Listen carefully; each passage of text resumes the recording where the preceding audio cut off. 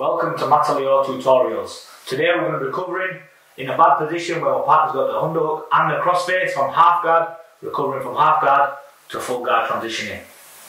Okay. So we're going to start in a half guard position from here.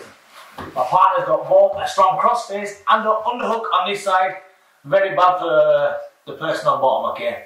So we need to create, at the moment my partner's weight is directly on top of me. I need to shift this weight over in this direction, okay? So how we're going to do that, my outside foot here, I'm going to plant it on the mat, and also on my same side hand, I'm going to use the bicep as a frame, like a strong bar against his face to shift his weight as I bridge his weight in this direction. So planting my foot, using my hand and bridging over in this direction, looking into the direction I'm bridging, it shifts my partner's weight, so now I can strip out, creating the space on this side so I can bring my knee on the inside of my partner's hip. From here, I like to put my knee directly on his hip bone and then just putting both my feet on this side together.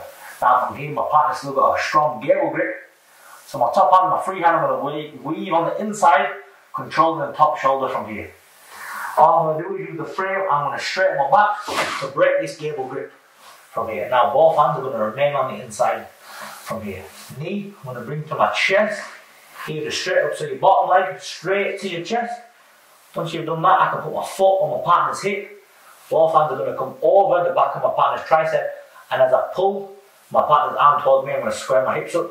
Here's a pull, and turning into my partner.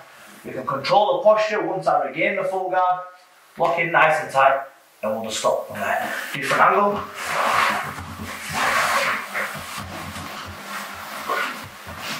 So from here, very bad position for the person on top. We need to shift the weight in this direction.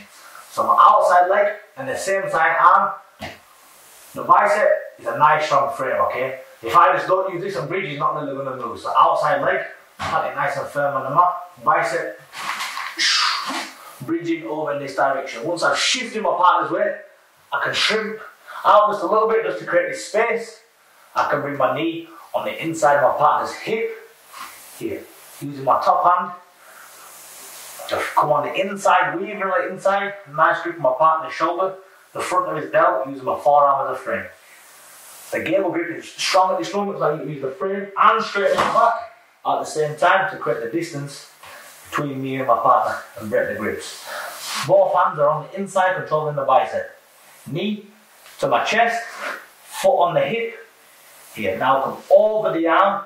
As I pull my partner's arm towards me, I'm going to square my hips back up into my partner from here. Nice close guard, locking both legs around my partner's waist. Here, I can also control the posture to finish from there. One more angle from here. So you'll be able to see me planting the foot on the mat and also using the arm on this side, okay? So it's important now. In your bad position, plant the foot, outside foot, nice and firm on the mat.